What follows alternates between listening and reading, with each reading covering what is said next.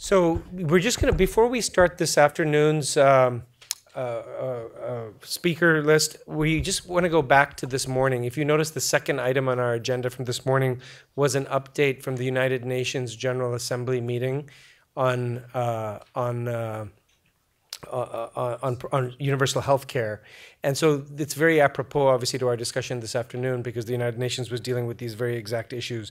So I want to invite Jean-Claude Mugumba from Partners in Health, who was there, to just give us an update as to what's going on in that space and what happened at the meeting. Jean-Claude, just for like 7 minutes or so. It'll be quick, yeah.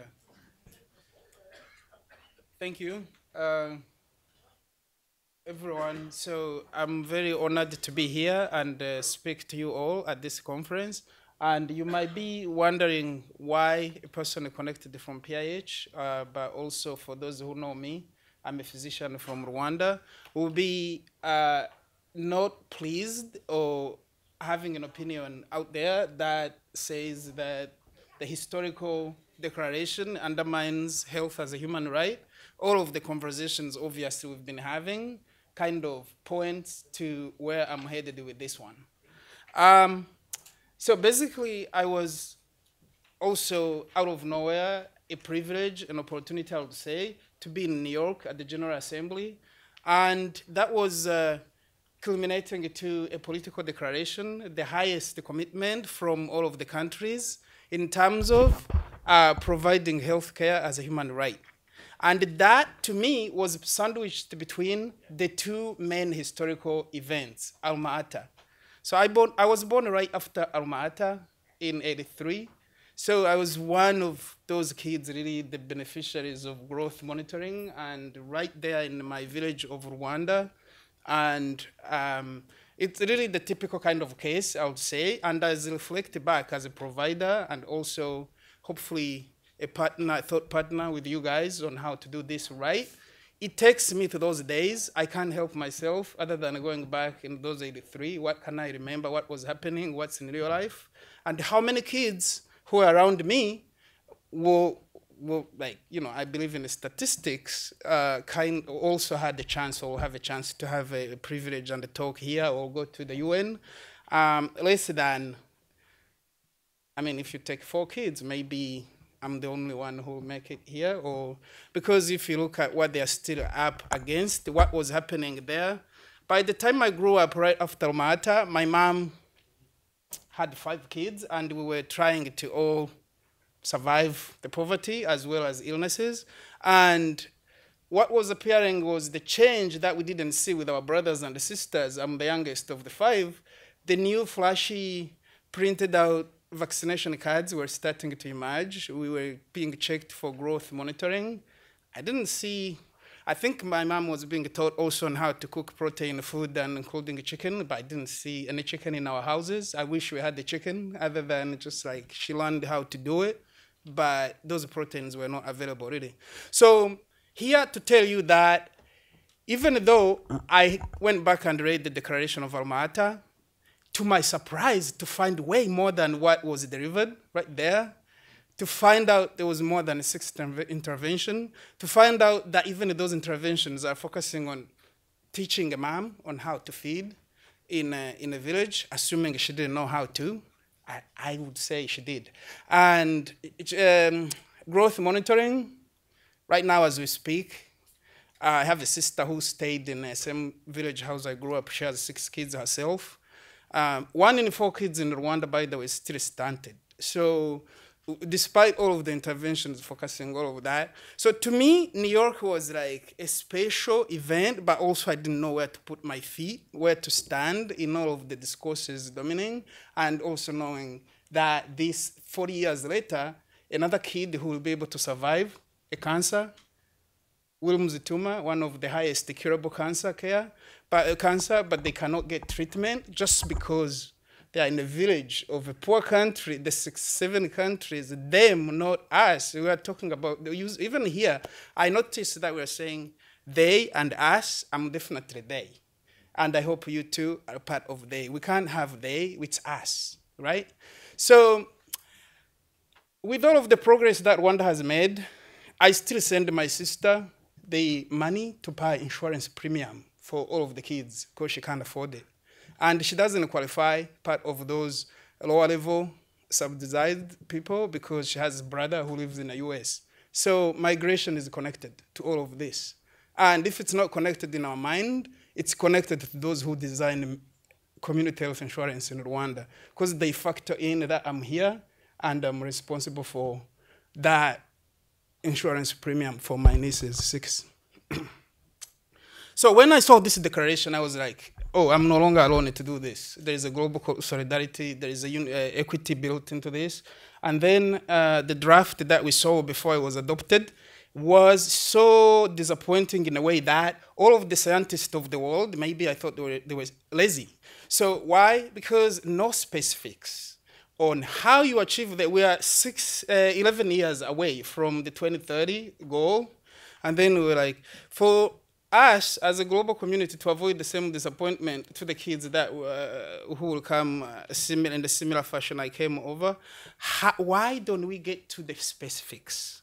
In 11 years, this is what we will provide, and then we say this is the person who's going to pay for it. So the declaration had 2 issues. It explicitly says that countries need to choose a set of services and they can afford, and try to find resources, be efficient with the current resources, and try to achieve UHC by then. That's when I was like, okay, again, the lazy economist of the world, I don't want to be one of them. I will skip all of these years and then go to what it will take to achieve what we're talking about. Is I ran the numbers and I said a country like Rwanda that has a gap of millions of dollars to achieve a UHC, even though despite the progress, if you tell them to do this, close the gap nationally and be national heroes, it won't work. It's just an empty promise. It's just something you have to prioritize. I'm not against prioritizing, but I'm against choosing the cheap. I'm against choosing the most comfortable for them, not for us, and then say we've done something instead of procrastinating over something big.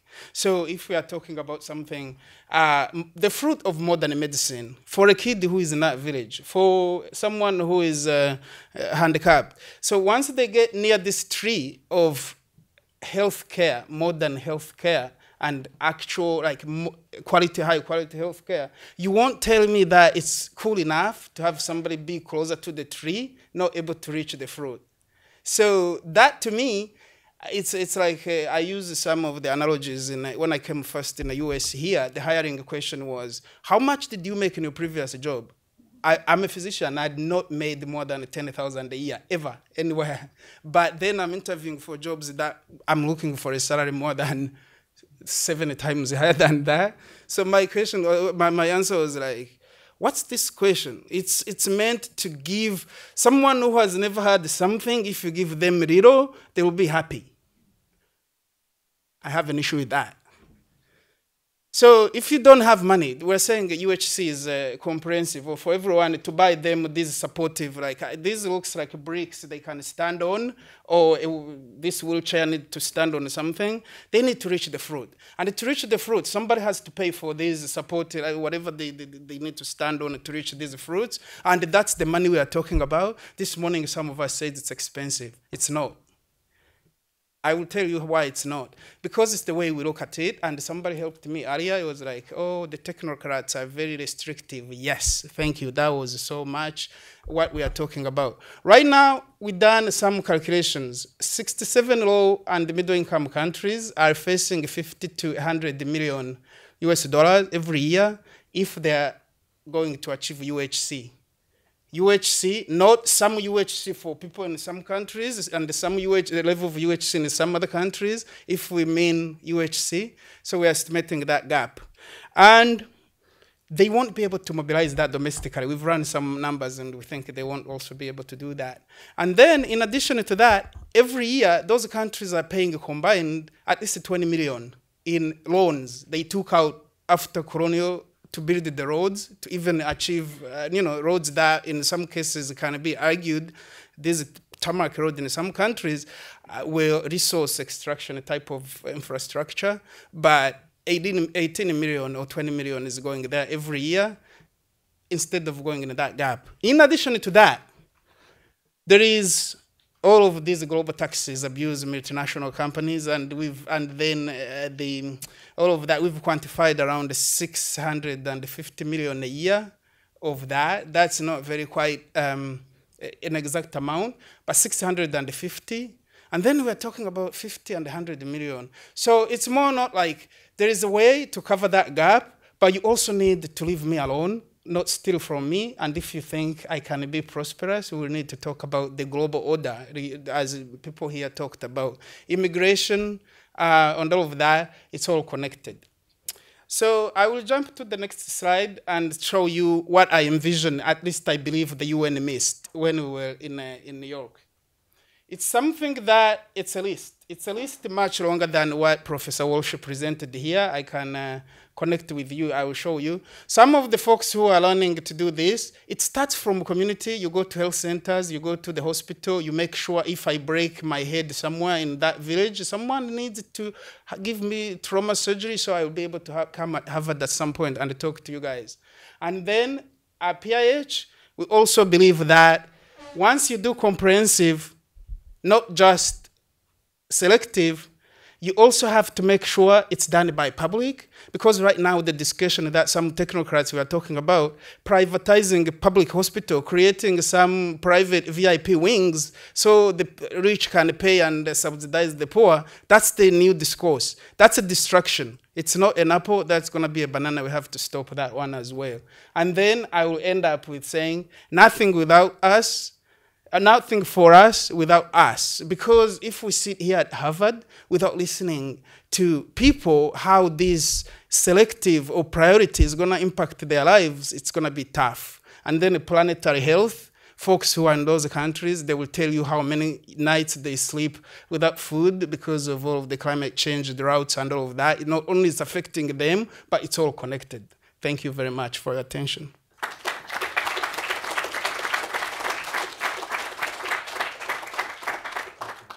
Thank you, Jean-Claude. I'm loath to not give you more time because what you're saying is so significant. And I think we're seeing this. I just want to bring out one very salient point, and that is that history doesn't begin in 1978. There's been 500 years of what some might consider pillaging that precedes that. And so when we're thinking about what the transfer of resources should look like, or how do you actually, should we be dealing with rights or not rights? Like, what is going on here? How do you actually frame the repair that needs to be done vis-a-vis health in these places, many of which were former colonies? It becomes a very complex question.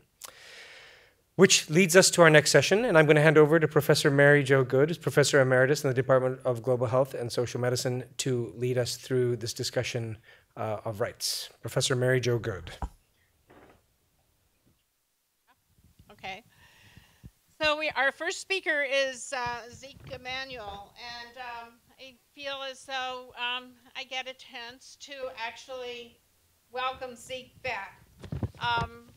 He's the most cited bioethicist in history, as well as being head of the Department of Bioethics and Health Policy at Penn, and head of he's vice provost of global health, also at Penn.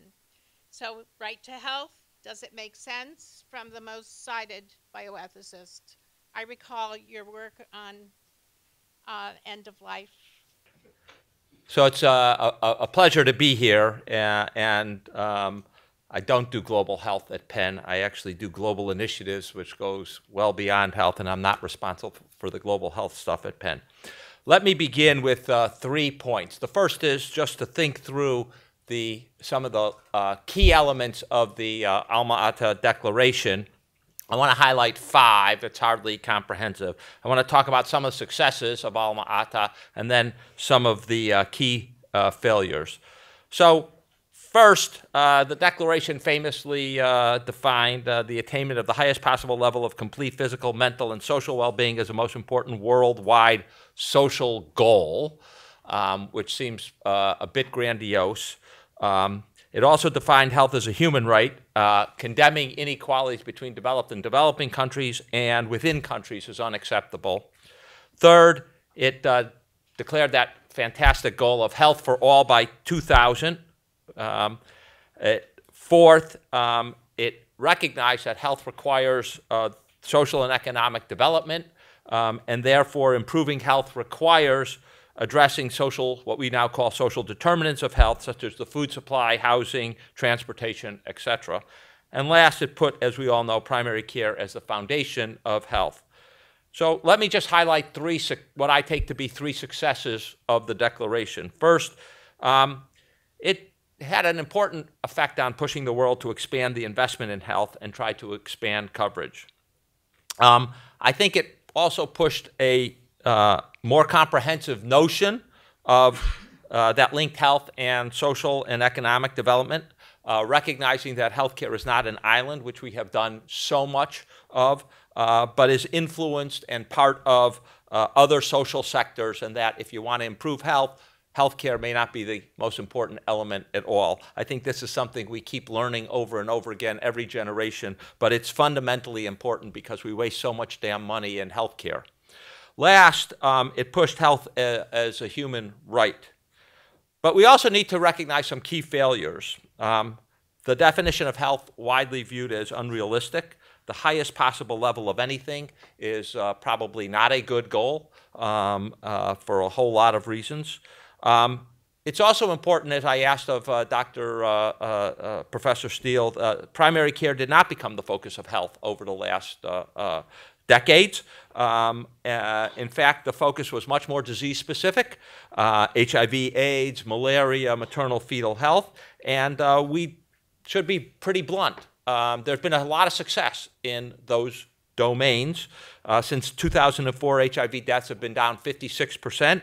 Since 2010, malaria deaths are down 28%, and since 1990, infant mortality is down worldwide over 50%. Those are huge achievements, and we should not minimize them, and those are achievements in a short period of time, and they've been achieved primarily, and it's not my favorite way of doing it, by disease-focused interventions. And I think that's just, we didn't do the Alma-Ata approach. We did something else, and it did work. And I say that despite lots of talk about the importance of focusing on social determinants, whether it's taxes of smoking and alcohol or better roads, et cetera, actually integrating social determinants into a budget and giving them the priority that they deserve for promoting health hasn't been something that's really taken off in the last 40 years. It's more taken off in the rhetoric than in the actuality. I think, and I want to focus on three fundamental questions that come out of Alma-Ata, and I want to do that in the context of what do we need today? What are the big questions affecting global health today? I take it, especially for universal health care coverage, I take it first, one of the overarching questions that we need to address is what services healthcare systems should give at each stage of development that they're at. We see this over and over, with the proclamation that everyone should get health care and have a shot at a full life. But then the question is, which services do we have to should get priority? And that related to that is the second question: is how much financial risk protection should people get? We know that a lot of financial risk protection is necessary because getting health care can be expensive and thrust people into poverty, and we need to have health coverage in part to avert poverty. And last, we need advice on how to balance various principles that we all pretty much affirm: efficiency, priority to the worst off, and a lot of other values, participation, that are important. We need to understand how, when they conflict, and they will inevitably conflict, we need to balance them. So in light of those pressing questions for countries and health systems, I would suggest that there are three questions to raise about the Alma-Ata legacy. One is, does health as a human right help us focus attention, obtain resources, and improve the global health? Second, does defining health as the highest possible anything help? And third, should primary care now be the focus? Well, as you can gather, because you need someone to shoot at, I'm the guy who thinks that health is a human right makes no sense. I don't think, and I actually think that on this, despite the language and the title by Danielle Steele, she also, in some sense, undercuts the importance of using a rights framework. What is a human right? Well, first of all, it's a right, which means that it imposes duties and responsibilities on other people, which is very important. Second, human rights are plural. Health is not the only human right. Most importantly, I think they're universal. They apply to everyone, everywhere. There's no special category. That's what it means to be a human right. And by being a right, a human right is a highest priority. It's paramount importance. It sort of has this, what we call, now I guess no longer do we use the word, but it's a trump card. And we say that it has more priority than other things. What's the point of calling something a human right? Well, it gets attention and it demands action by other people because they have a responsibility. Well, I would suggest that there are several problems with calling health a human right. The first is not everyone agrees on what are human rights, and we spend a lot of time arguing about them. More importantly, we have to look under human rights to resolve those debates and to resolve priorities by looking at the justification and which rights make sense and how we understand those rights. I think that wastes a lot of time. And I think what you saw by Professor Steele was a move to not talk about the rights, but let's talk about underlying conceptions, whether it's empowerment or equity, because those inform, first of all, how we understand the rights and the notion of the right to health care. And so I would argue that what we have to do is ask ourselves, why is health important, and why do we think people ought to have health and in some ways be guaranteed health? And if you unpack health as a human right, I think you come out with one of two conceptions, although Professor Steele added at least one other that we can argue about. One is we think that health is important because it's important to human agency and autonomy. It is hard to live a flourishing life unless you have health, at least health for a prolonged period of time. And so the reason we think it's so important is that it empowers people, not necessarily in the way that Danielle Steele meant, political empowerment, but in the way that we think about empowerment in order to live your own full life. And it is, for that reason, a fundamental interest of people. Now, if we keep those in mind, it seems to me those are pretty uncontroversial claims. They are claims that all of us recognize, and they're the way we can invoke a justification for putting priority on funding health. And it seems to me that it's that notion, that health is important to autonomy and individuals living a flourishing life, that is actually doing the intellectual and moral work of asking people to put resources behind guaranteeing adequate health care and health for people around the world. Because it is such a fundamental interest of everyone who wants to live a full life, that is why we want to do it. And I don't think we advance the argument by then encasing it in rights. I think we have to focus in on the underlying rationale. So if you want to ask what services we should guarantee, saying it's a right doesn't help you because that suggests it's unlimited, and I'll go on to that in a second. On the other hand, saying if you want to guarantee people an autonomy and a way to live a full and flourishing life, it does provide you some perch on addressing the questions I raised at the start. What services to guarantee, how much financial protection do you need, and how do you balance out these other values of the worst off, efficiency, participation, etc. And so I think inevitably we're drawn to the underlying justifications of human rights, and adding the gloss of a human right does not actually help. In some ways, it hurts by distracting us from the fundamental question. The one exception, I would argue, that rights actually do serve, the rights language can serve, is this universality element.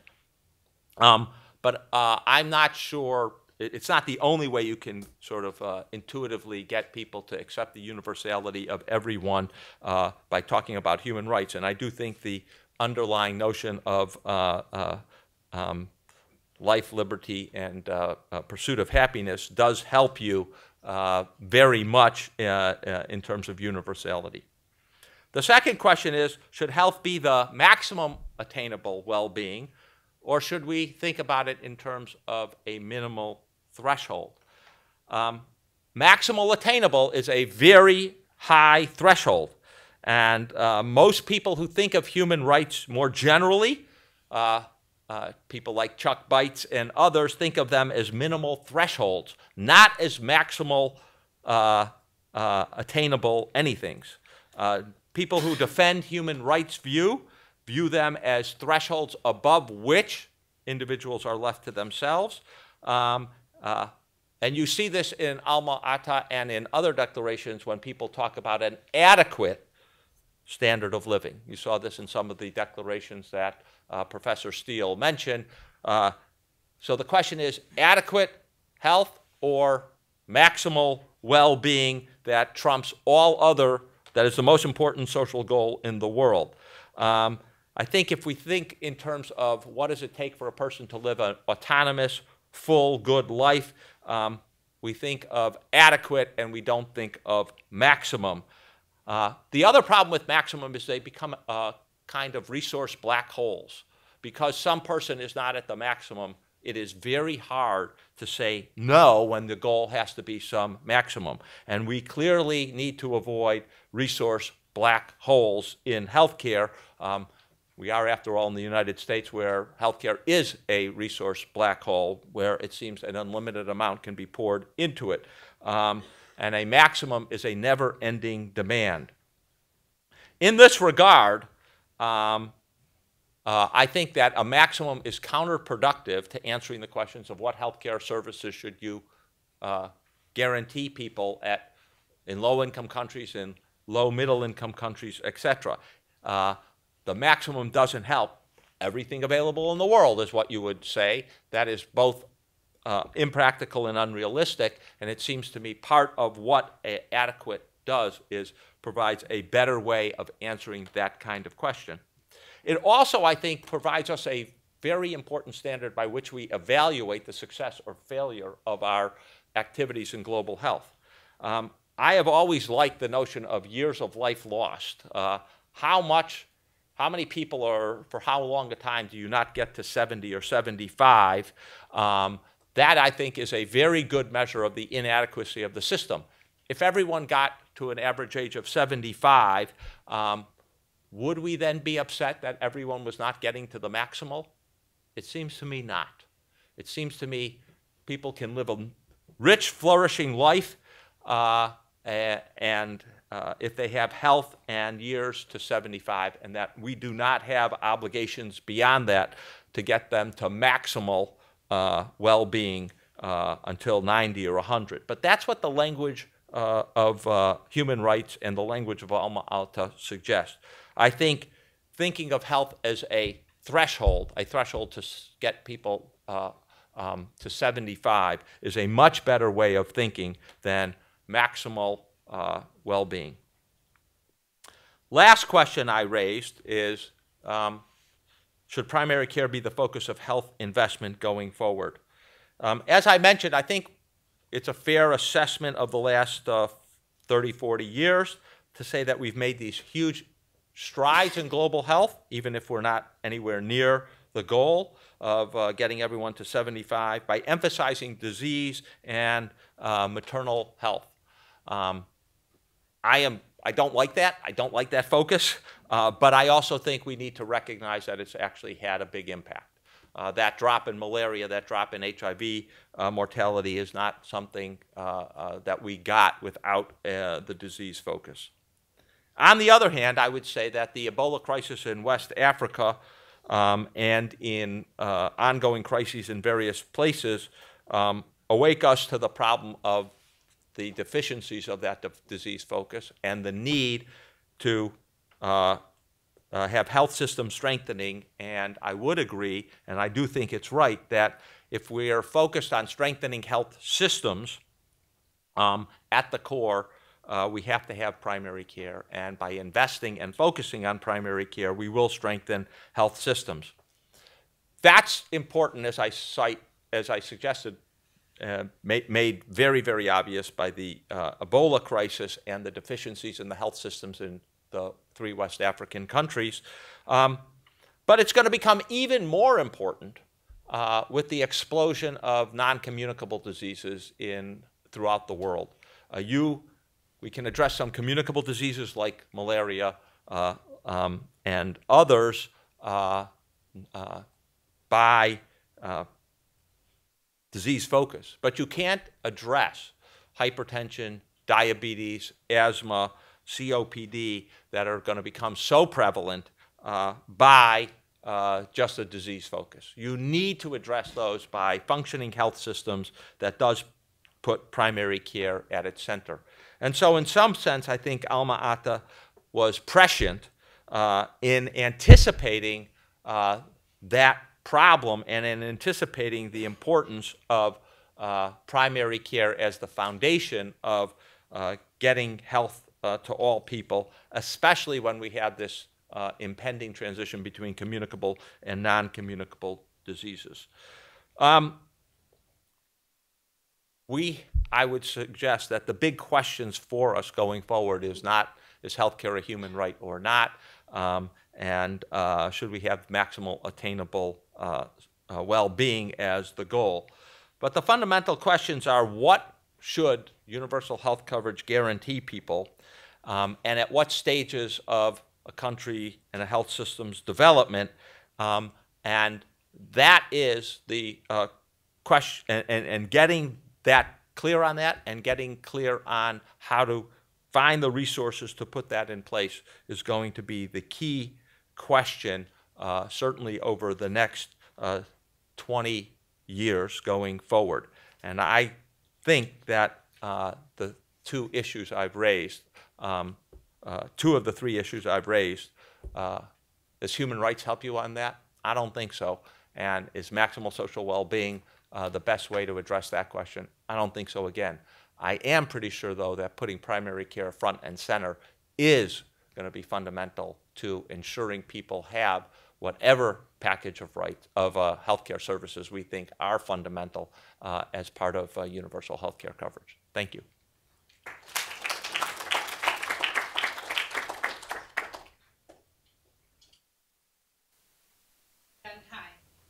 Hi. We'd like to invite Dr. Norham to come. And Dr. Norham is at Bergen. He's a physician as well as a public health person. He's published widely in the Lancet and is on the Commission on Poverty and also on health systems quality for Lancet. Welcome. Thank you very much. So I'll talk about the idea of progressive realization of UHC, and I will argue that it's quite compatible with the idea of the progressive realization of the right to health. So I have a slightly more positive take on the right to health than Zeke, I think. So I'll start with the right to health, and I'll start with my kind of inspiration for the work I do. It's very much the type of theories of distributive justice that we find in Amartya Sen's work, for instance.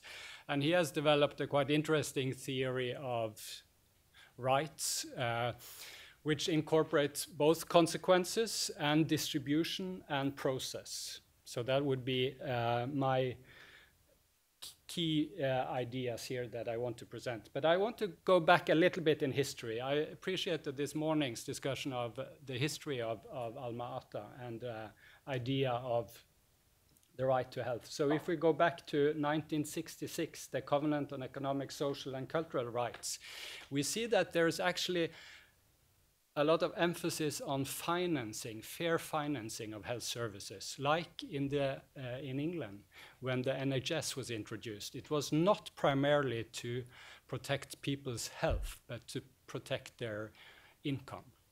So I think that's quite interesting to see this emphasis here. And then in this General Comment 14 from the year 2000, the right to health was specified in somewhat more detail that I find interesting.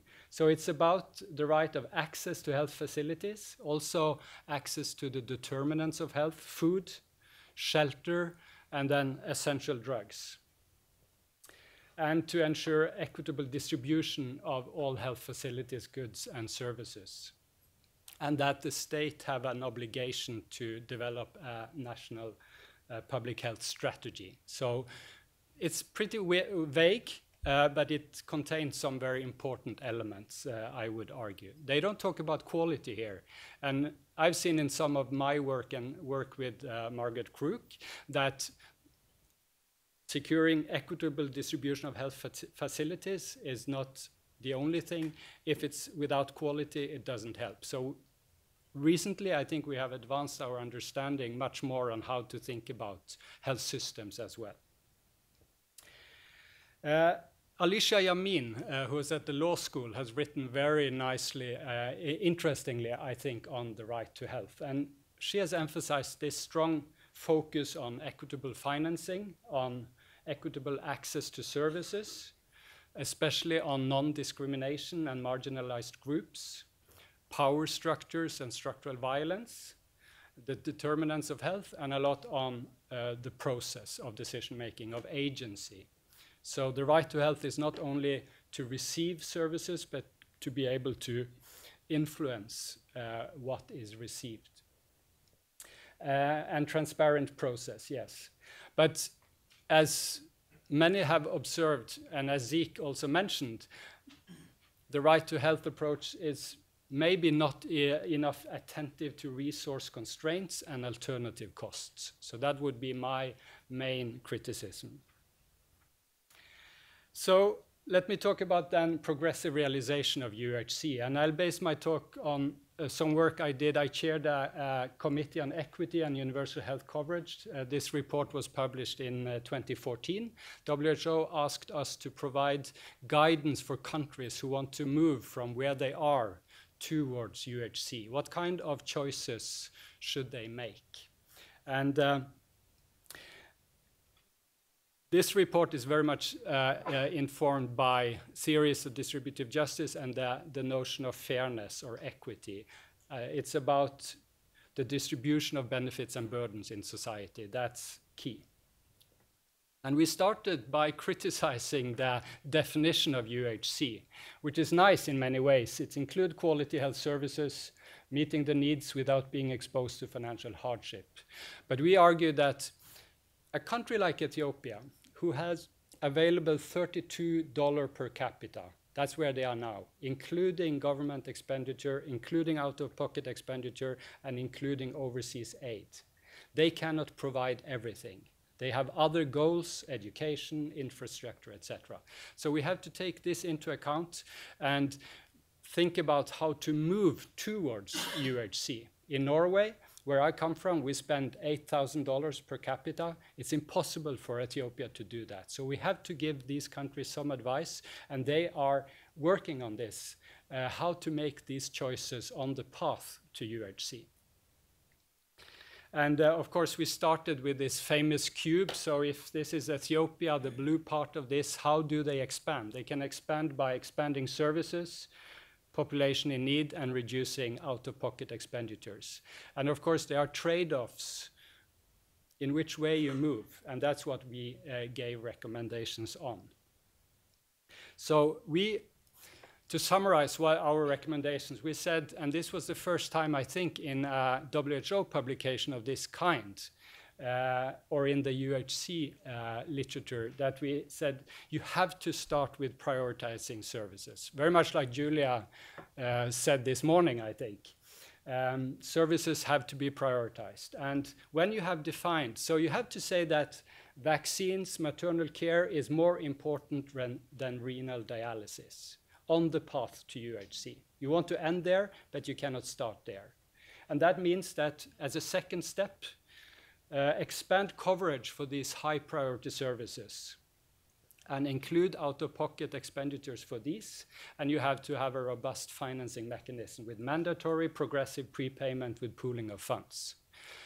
But even with these funds at the first stage of development, you cannot cover everything. So you can only aim to reduce co-payment for the high priority services.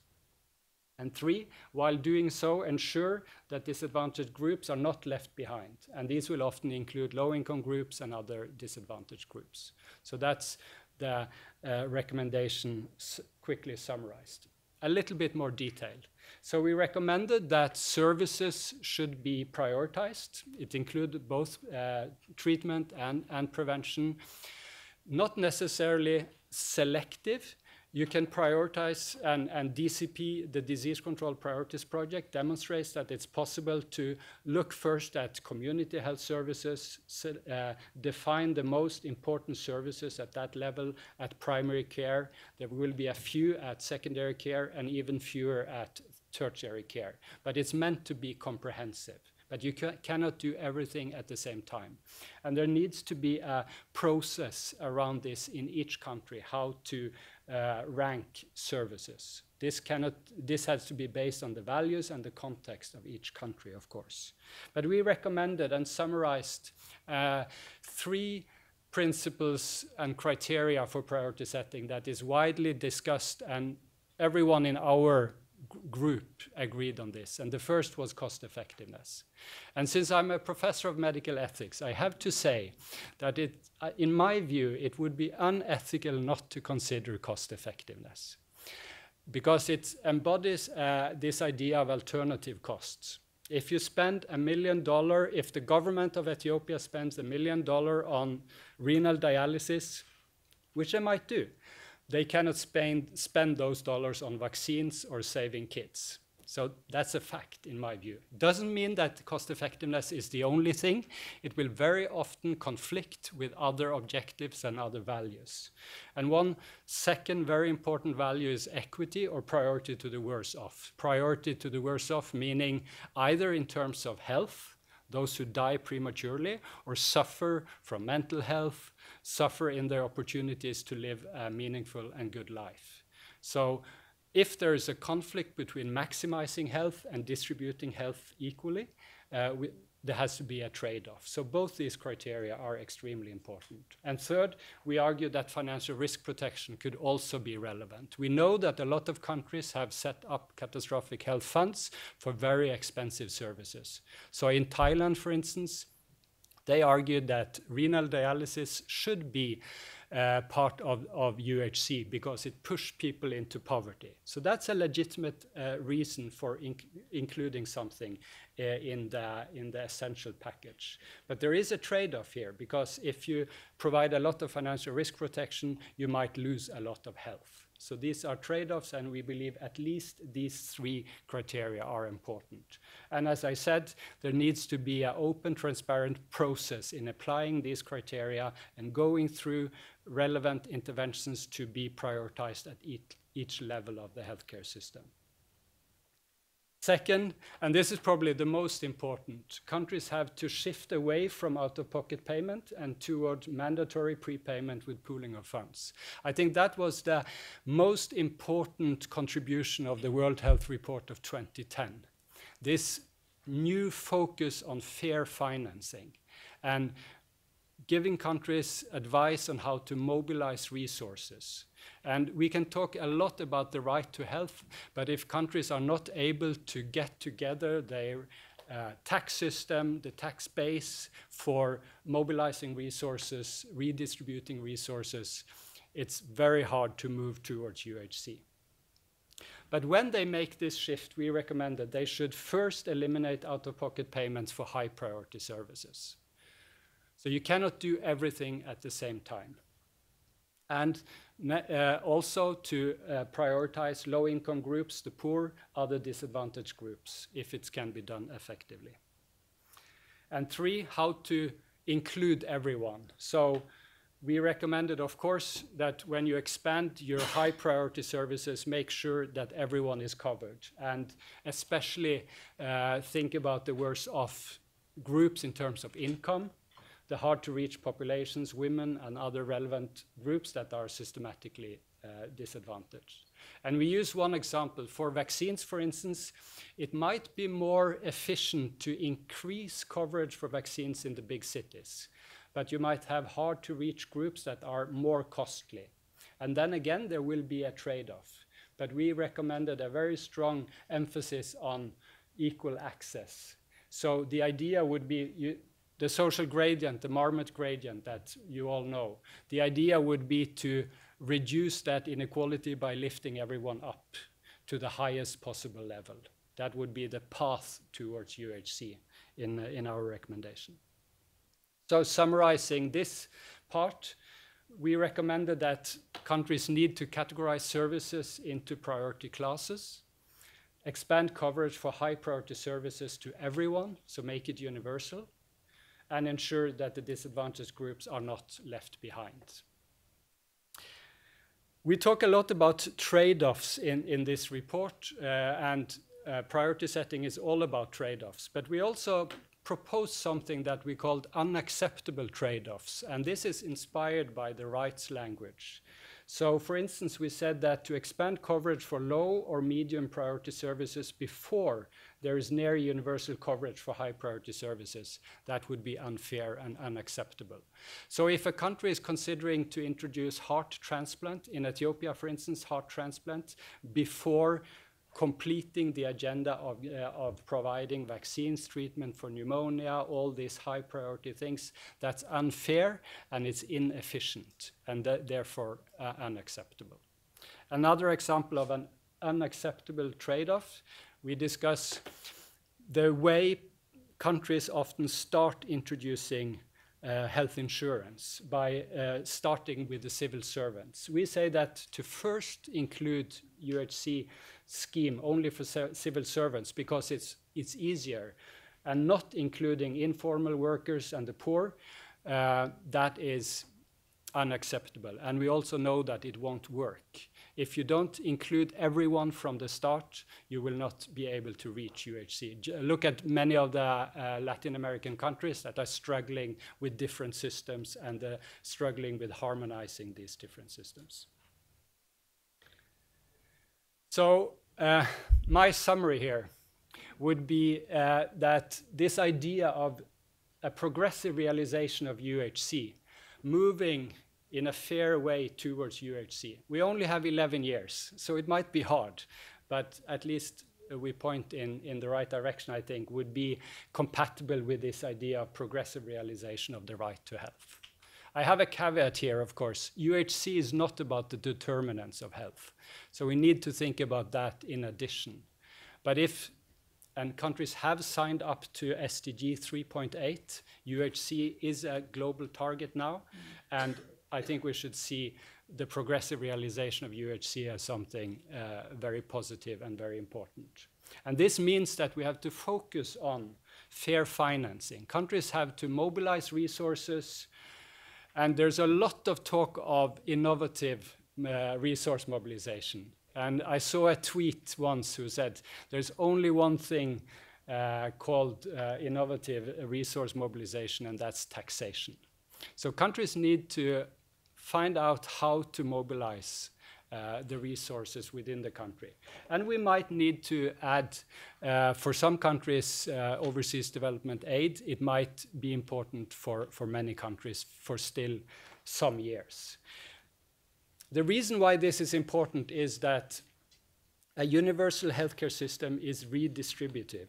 It redistributed resources, income, from the rich and the young to the sick and the old. So I've lived in a system of UHC in Norway all my life. I know that it works. I know it's hard to get there, but I think that's the key of UHC. It also means fair inclusion, not being discriminating, including everyone. It's a big debate about illegal migrants. We didn't tackle that in this report, but I think that's also important to discuss. And then I argue that we need to make priorities and that they should be fair, and that will include both taking cost effectiveness into consideration, priority to the worse off, and financial risk protection. And finally, And this we can learn a lot from, I think, the human rights approach. You need an open, transparent process. These are decisions to be made by those who are affected by these decisions. Thank you.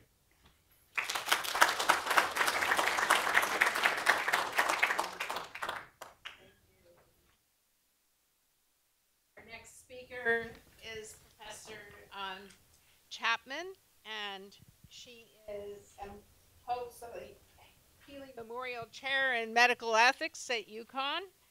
And she's also professor of community medicine and healthcare. She's involved in the High Commission on Human Rights and UNESCO, and has priorities in her research to improve health coverage for the poor. Thank you.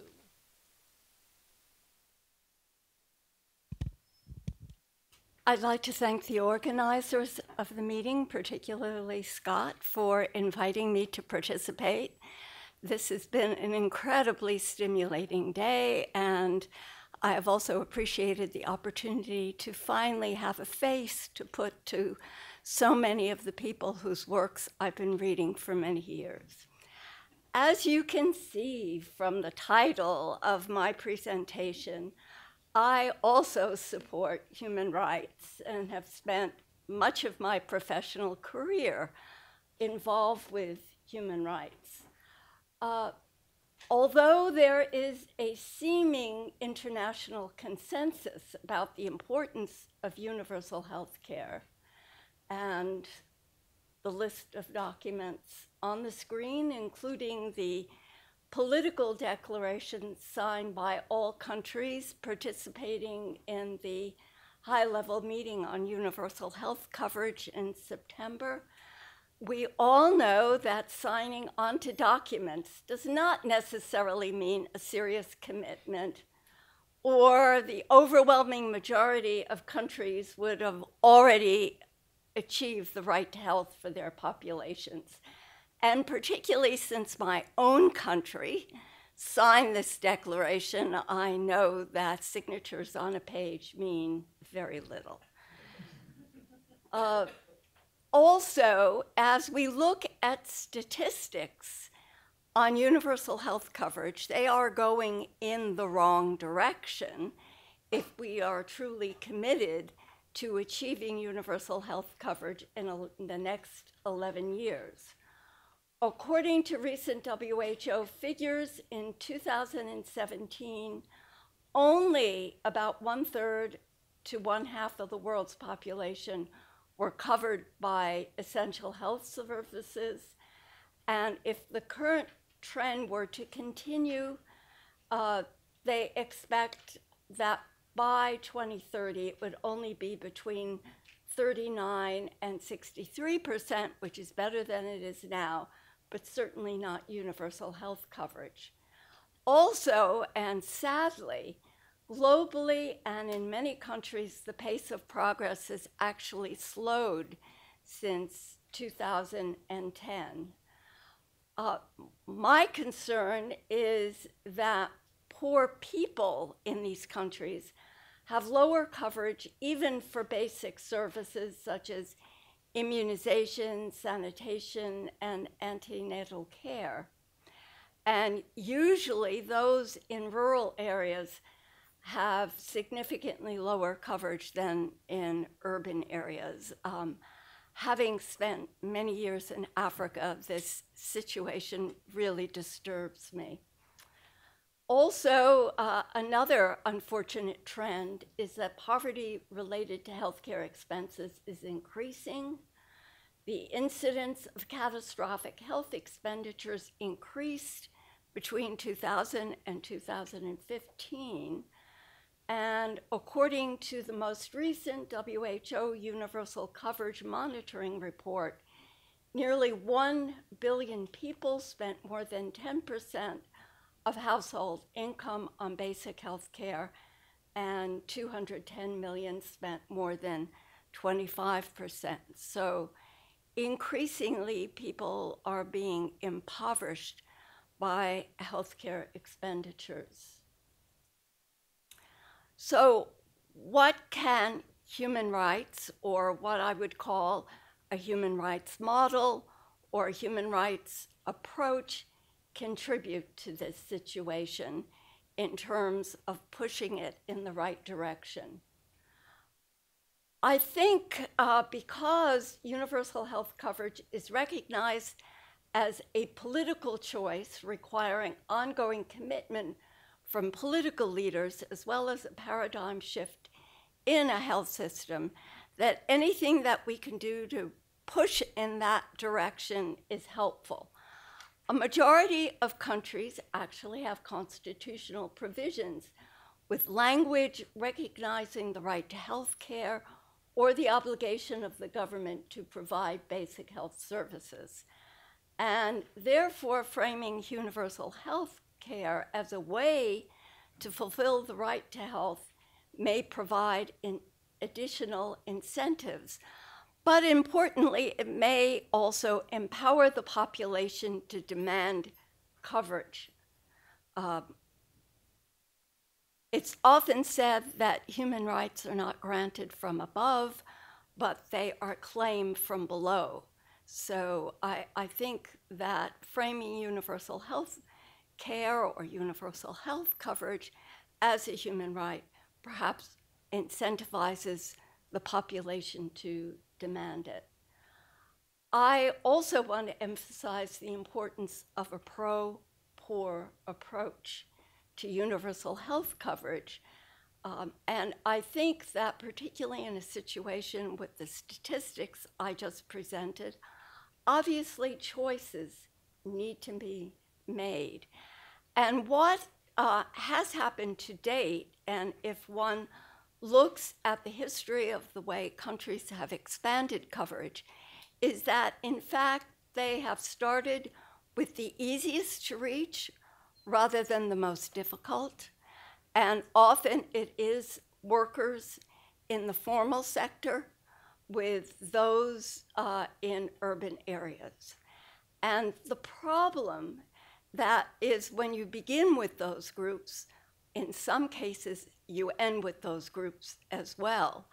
And that those who are the most needy, the most vulnerable, who have the least income also don't benefit. The 2015 UN MDG report indicated that the poorest and most disadvantaged people were being left behind, and targeted help would be needed to reach these groups. And I think that's what universal health coverage should be first and foremost. It should target those who are the most needy and those who to date have been left behind.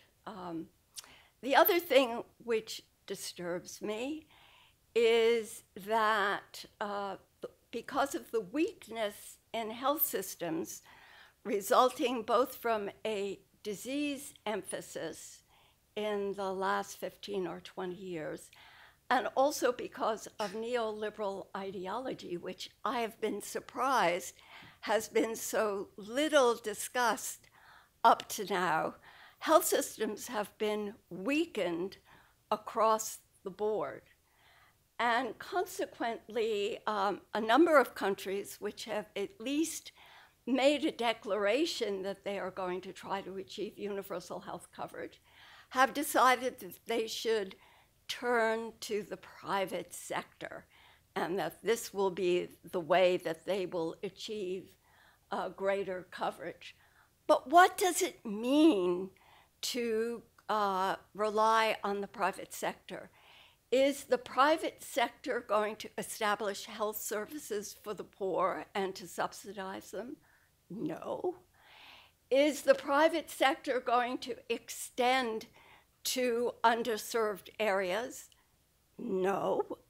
And I think it's only if you frame universal health coverage as a human rights requirement that you're going to have the government and the government investment trying to reach these people.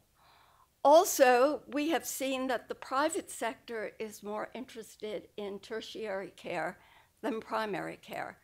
And why is that the case? Well, it is the case because you can make more money if you are providing tertiary healthcare services. So a human rights approach does, in its framing, favor poor and disadvantaged populations. And General Comment 14, which Ola Norheim spoke about, and which is usually considered to be the primary document interpreting what a right to health care means, prioritizes the disadvantaged, poor, and vulnerable community, particularly on lowering barriers for low-income groups, rural populations, women, and other vulnerable groups that are often disadvantaged in terms of service coverage, health status, and or both. Another, I think, factor which is very important and why a human rights approach is helpful to poor populations is that the right to health framework embraces both the provision of health services and what they call the underlying and what we usually call the social determinants of health. A number of presentations, I think, are going to talk about or have already talked about the importance of monitoring.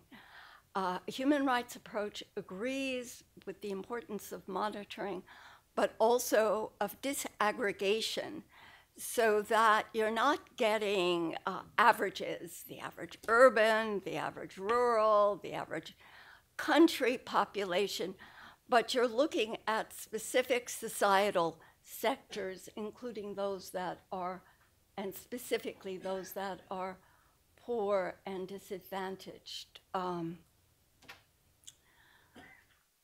I think another advantage of a human rights approach is that it requires attention to equity considerations in the design of health systems and the process of expansion in order to ensure equitable distribution of all health facilities, goods, and services, and particularly the importance of measures to reduce financial barriers and respond to unmet needs for health and related social services for disadvantaged groups throughout the process of expansion. And you just heard from Ola Norheim the methodology that has been suggested to achieve this, and I won't repeat it. Another advantage of a human rights approach is that it emphasizes a participatory approach. Up to now, universal health coverage policies have usually been formulated by bureaucrats and implemented in a top-down manner with little consultation with representatives of population groups. However, citizens' preferences and priorities may differ from members of the Ministry of Health, especially when painful decisions have to be made about priorities and financing. Therefore, consultation with citizens and the use of a participatory approach is very important. Consulting with the population can also boost public confidence in how priorities are set and help foster accountability and transparency, also other human rights norms.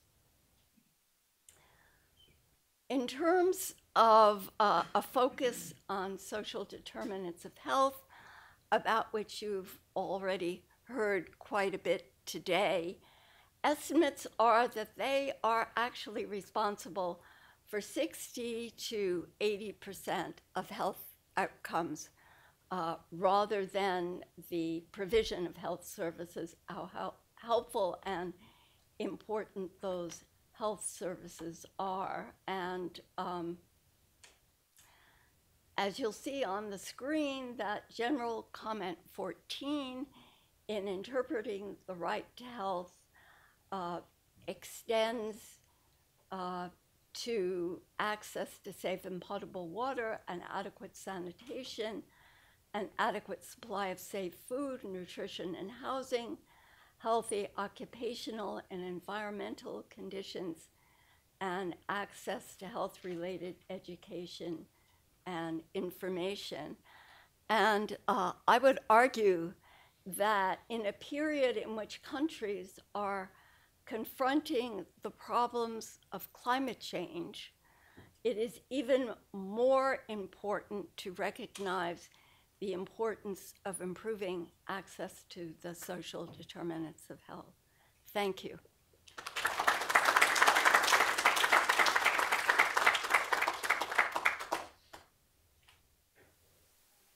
Here is Dr. Ray, Professor Ray. It's an extraordinary commitment to Africa. She has been teaching for 35 years in Rwanda and Botswana and Zimbabwe, Botswana and Zimbabwe, and has taught public health students from Kenya, Uganda, and South Africa as well. And it's extraordinary to read her bio sketch. Thank you. Thank you. Welcome.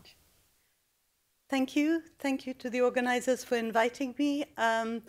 I'm going to just talk really about what I do. And you can decide which theoretical or conceptual framework that fits in with.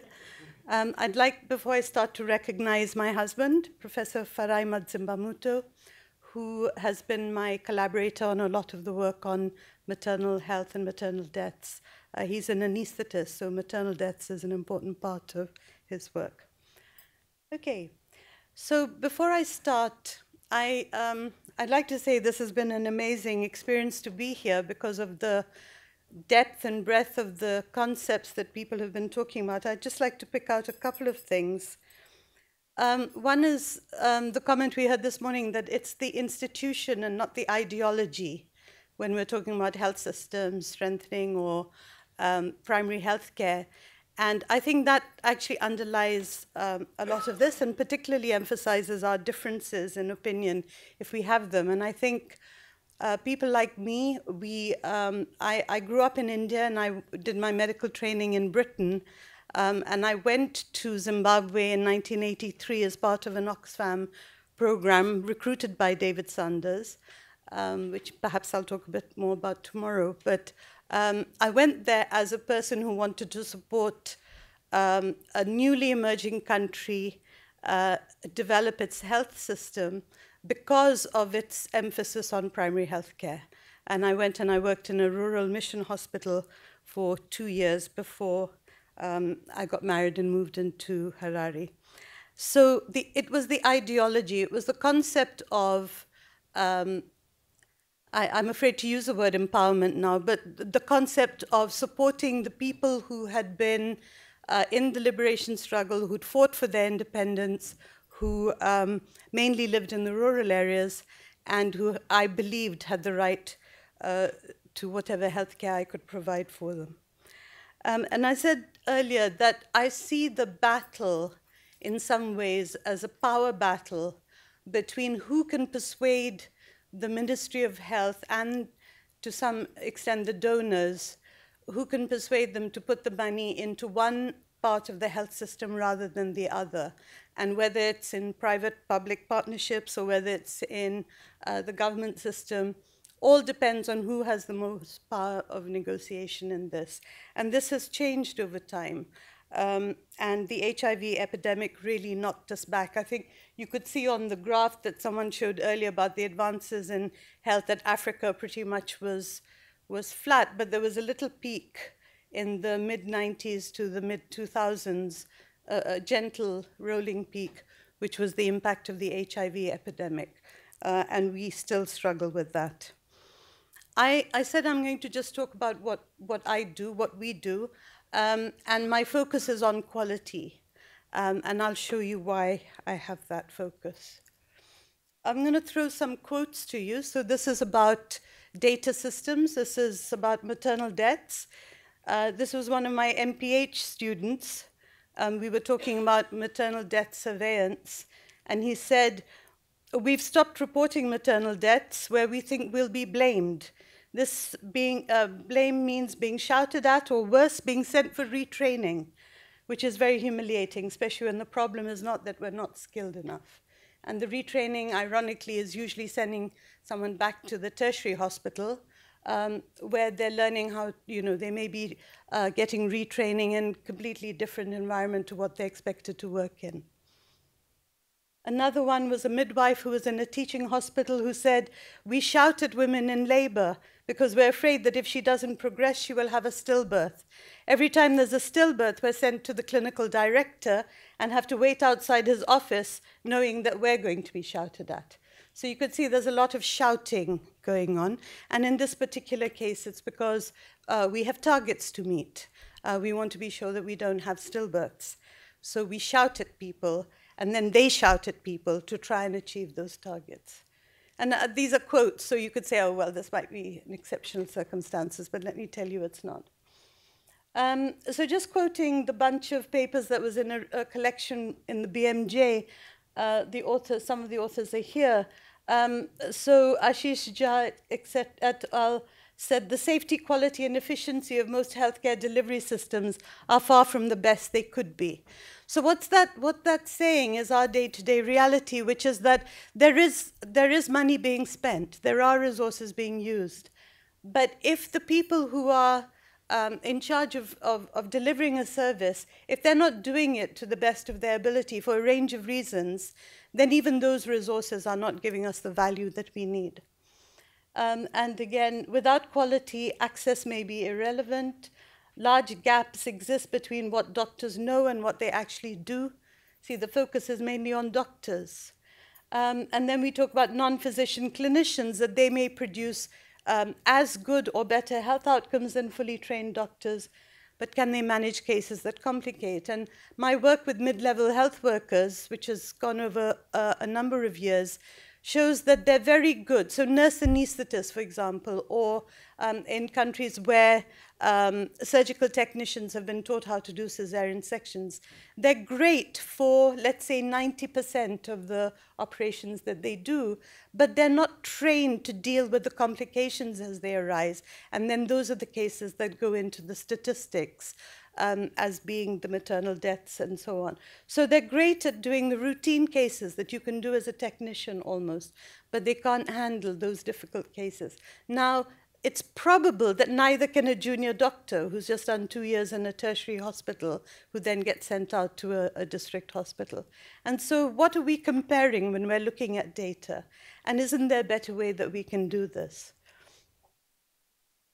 So the case I'm making here is that I am talking about sexual and reproductive health rights, but I'm also talking about those rights from the point of view of the professionals who are trying to apply them, and recognizing that a barrier to SRH rights on the part of communities, men and women, the barrier may actually be the health professionals.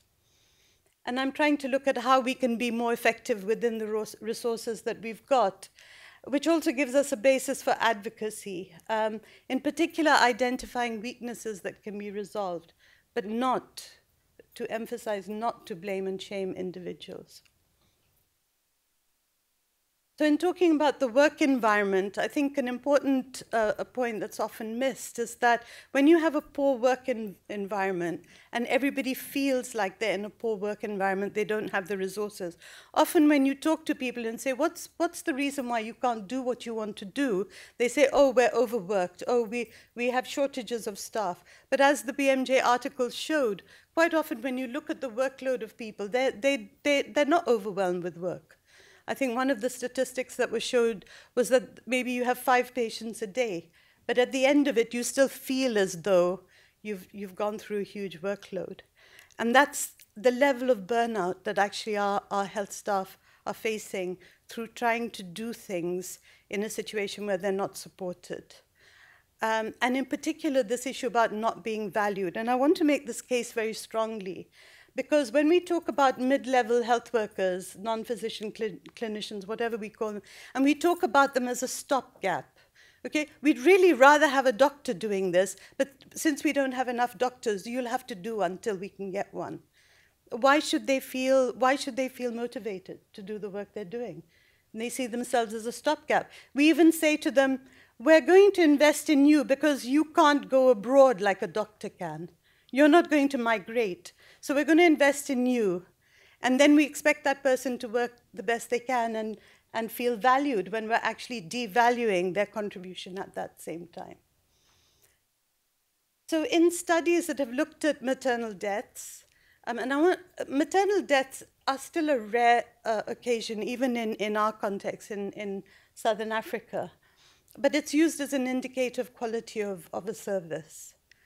And maternal deaths, actually, to prevent them, we're not talking about primary health care. I think Deborah Main made that point a long time ago, that actually there's no amount of education or poverty reduction that's going to prevent maternal deaths if you don't have good quality health services.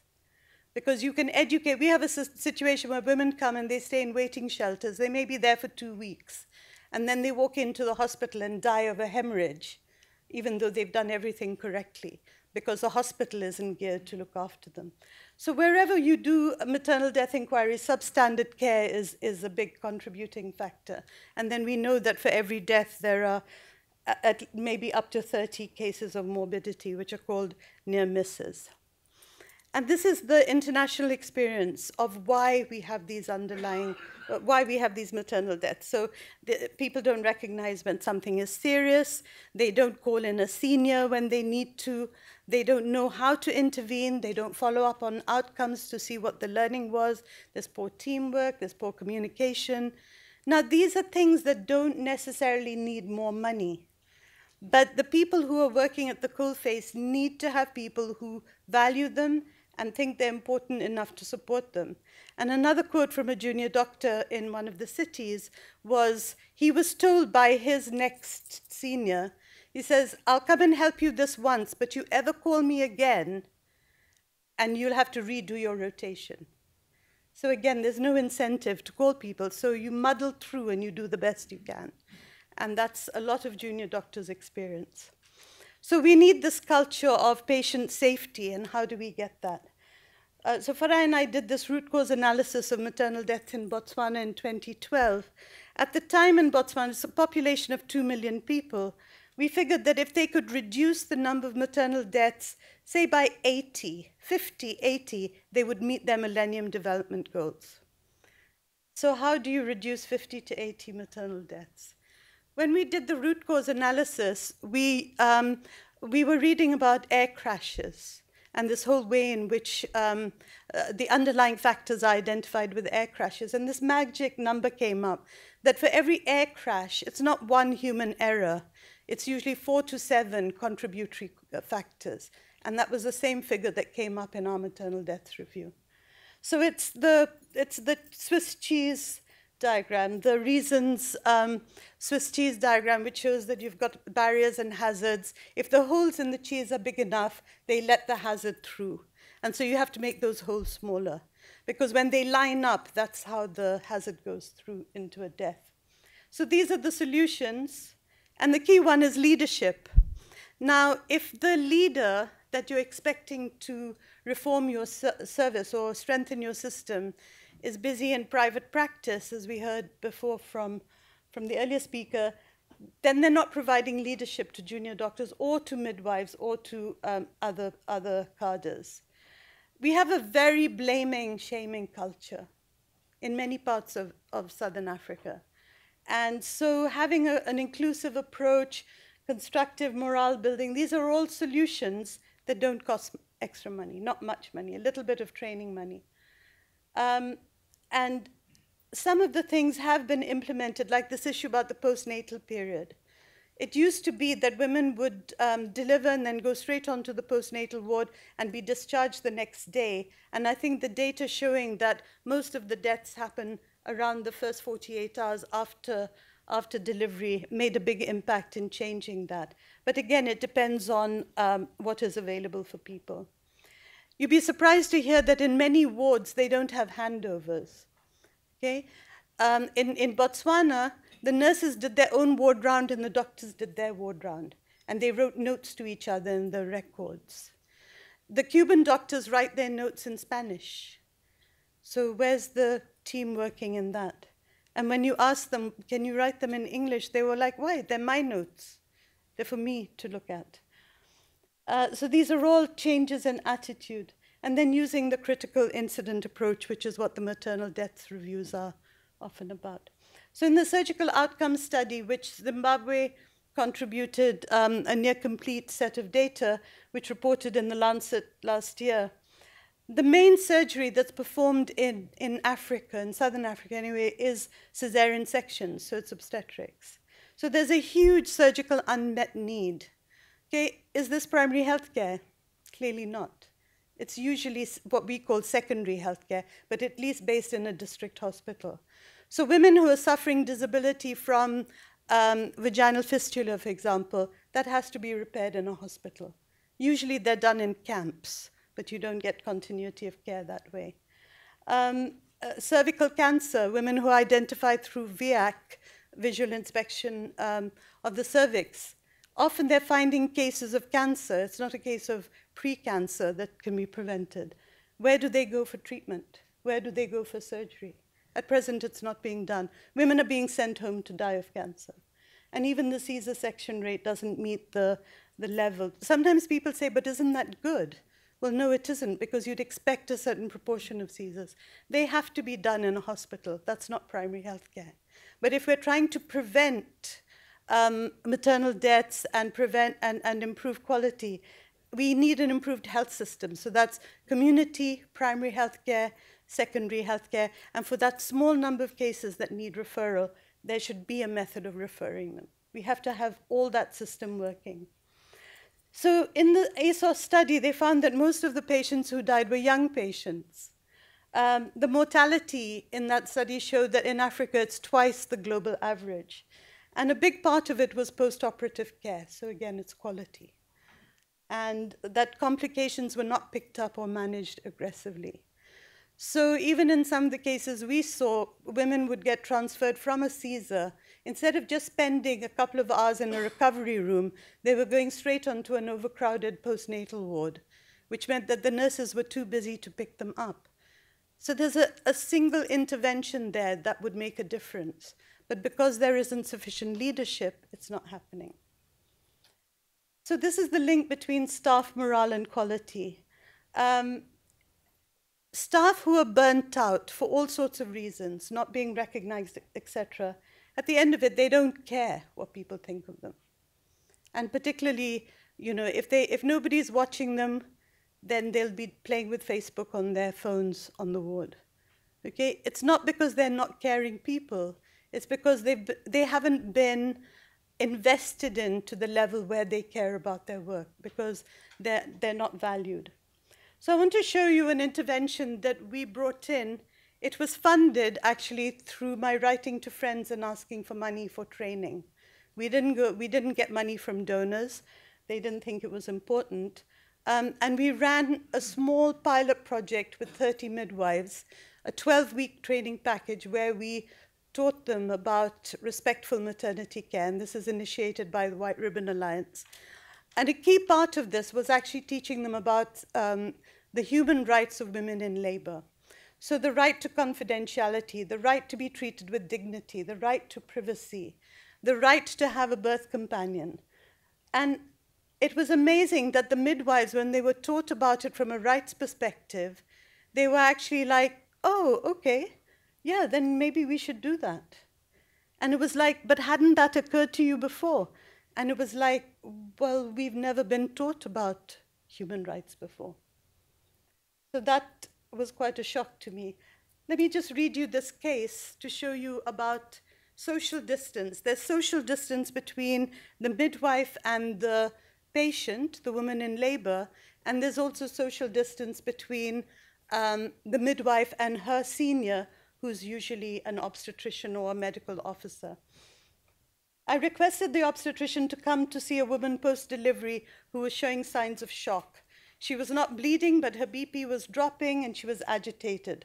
The doctor said to continue. The woman was probably attention-seeking. I had to ask the matron to call the doctor who finally came, and in theater it was confirmed that the woman was bleeding internally from a ruptured uterus. I was proud, this is the midwife speaking, I was proud that I had identified this woman as being at risk and that I was able to assert myself to insist that the doctor came. Now, she said that this was because of the training. Okay, the training consisted of reflective writing in diaries, sharing the experience with the other midwives, and them reinforcing these behaviors in each other. Very straightforward and very simple. But what it did was, it made these midwives realize that they had resources that they hadn't been encouraged to use before. And that means improvements in quality. So did they meet the reproductive health rights of their patients? She thanked me wholeheartedly, and I was so touched. She said I explained well and I was patient with her, and I was happy to know that I'd made a change to a woman who was said to be uncooperative. That's a word you hear a lot in midwifery, in wards, women who are uncooperative. So this is, instead of giving lectures on education, it's doing one-to-one education with women. Before the RMC training, I would have shouted and scolded the girl. Why didn't she book? Why had she kept the pregnancy a secret to the family? I would have blamed her. Why had she slept with an unknown person without protection and got pregnant? But following the training, I treated her with love and caring, explaining everything that was happening and the reason for transfer. So this is the sexual and reproductive health rights of a 17-year-old girl being met by the midwife being treated with respect, so she then treated her patient with respect.